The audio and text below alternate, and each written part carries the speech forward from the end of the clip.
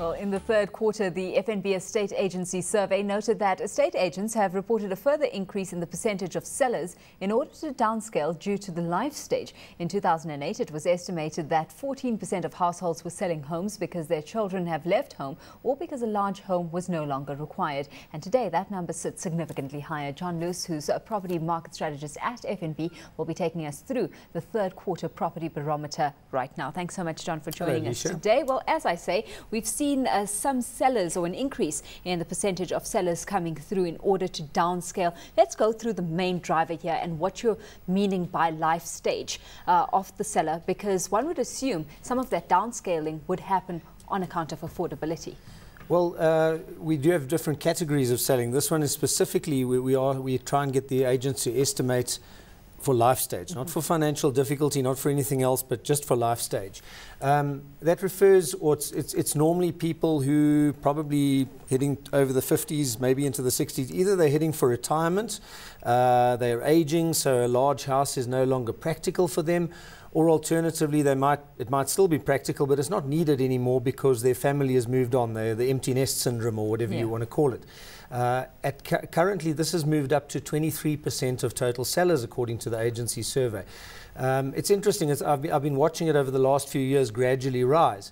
Now, so I've taken a look at the demographics of the country, and what we're seeing now is that the fastest, or over the last 5 years, maybe a bit before that too, but the growth rates of age cohorts in this country above the 50s are on the accelerating path.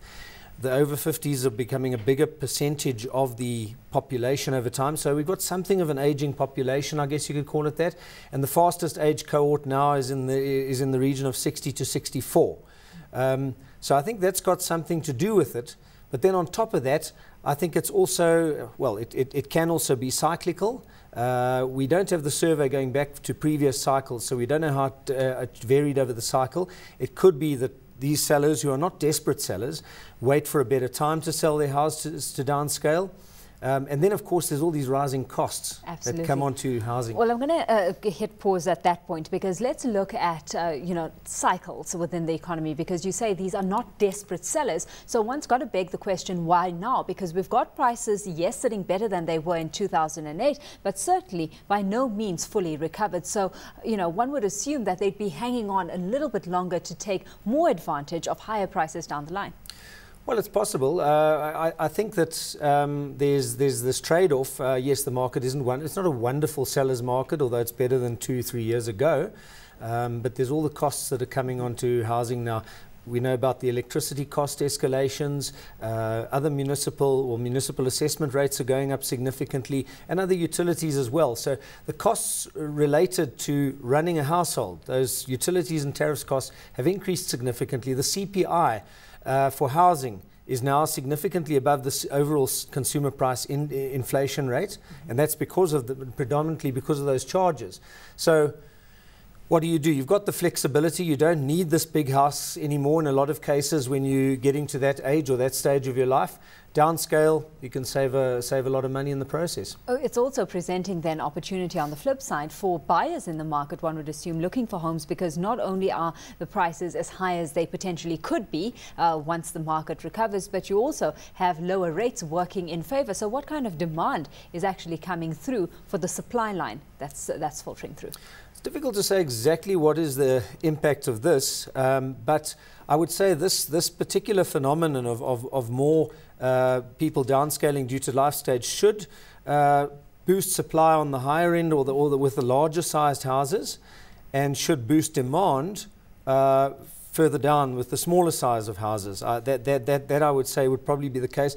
Incidentally, what we have been seeing over the last year or two is the smaller sized houses performing slightly better in terms of price growth, and the cheaper houses performing slightly better in price growth. And part of that might be because of this. There are also other elements of society that are looking for more affordability too.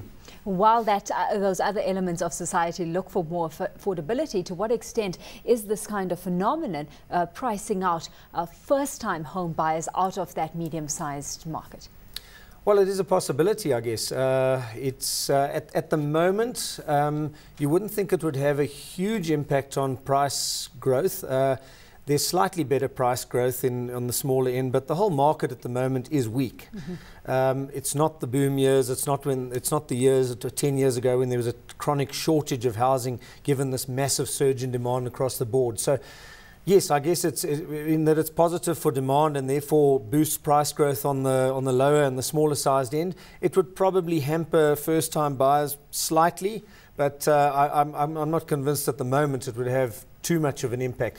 But this could be a long-term trend. Given that population growth is accelerating in the age cohorts above 50, this could be a longer-term trend, which could put a lot of pressure on the supply of retirement property and a significant amount of pressure on the supply of smaller-sized properties until the building sector adapts to that in years to come. I was actually going to ask you just how sustainable a trend do you see this being, because like you say, it was 14% that were, downscaling in terms of this life stage or life cycle at the beginning of 2008. It's up to 23% right now. So it's certainly a rising phenomenon that we're seeing in South Africa. It is. It's just a question of how much of it is just due to the cycle, and that we don't know because we don't have data further back, and how much is due to the structural change. My guess is it's a bit of both. And yes, if the population is going to carry on aging over time, we would have a bigger portion downscaling and looking for smaller property. We'd have growing demand over time for retirement type property too. Well, John, let's leave it there. Thanks so much for your insights this afternoon. John Loos, of course, is property market strategist at FNB.